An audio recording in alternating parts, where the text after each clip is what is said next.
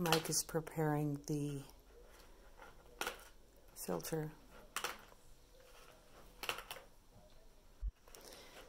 by cutting around the edge to release the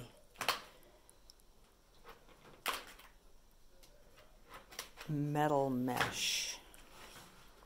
You should take. This is the product that we're using.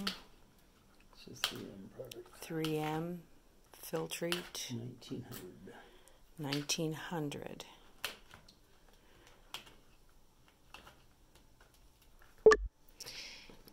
On the back of the package, it basically says that the Filtrete electrostatic air filters are rated on their ability to capture the smallest airborne particles in your home's air, 0.3 microns to 1 micron in size, which make up 99% of the particles you breathe in each day.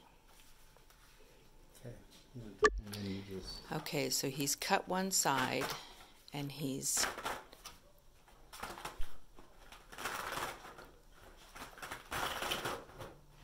using the frame to give him the stability to pull the metal down and completely off. Missed one. The other side. So now he needs to do the same thing to the other side. then also just... We're making two styles. One is a full face mask with a pocket in the back to put one of these pieces of that air filter into. Now it works up to 3 months in your home. Not sure how long it will last in your mask. But as you know, these things are just set into the intake vents on your home air conditioner. The other type of mask that we're making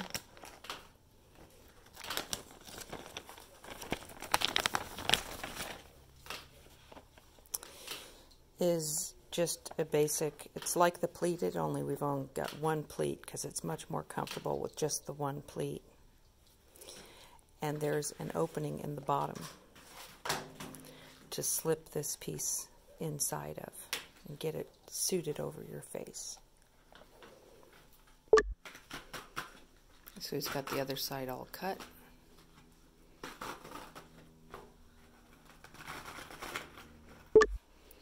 Okay, so now he's taking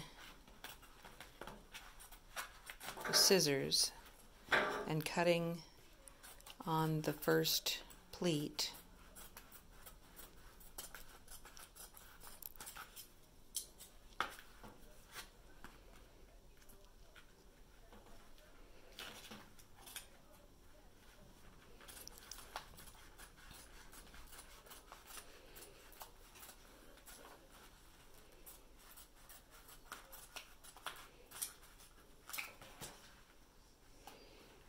And then cutting across the bottom.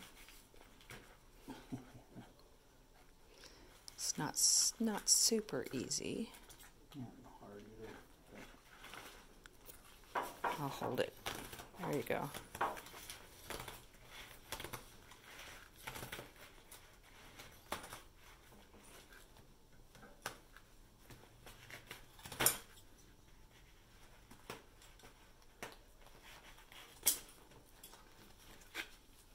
And then doing the same thing to the other side.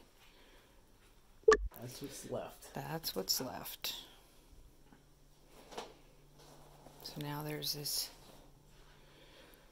pleated fabric. I need the roller.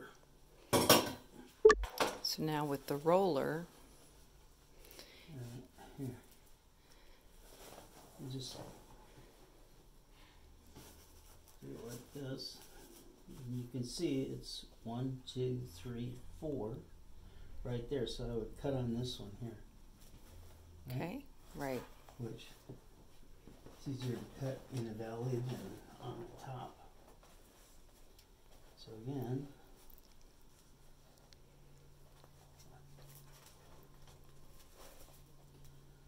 2, 3, 4, right there.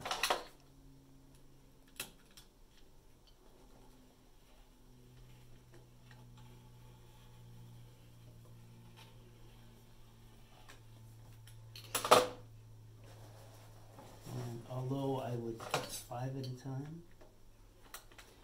the next step would just be to square this thing off.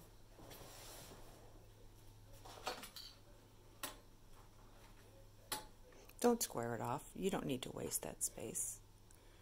Nope, I'm not. All right. I just do, so that they're all about the same size. Okay. And you just go ahead and do 4 more inches, which would be right here. And so that. And so on and so on. For the nose bridge, we're using this aluminum flashing. He's cutting it into 3-inch pieces using this ancient paper cutter with some lubricant, and then he's cutting them into 1/4-inch pieces. So we're sewing the 1/4-inch pieces into the top of the mask. That's it.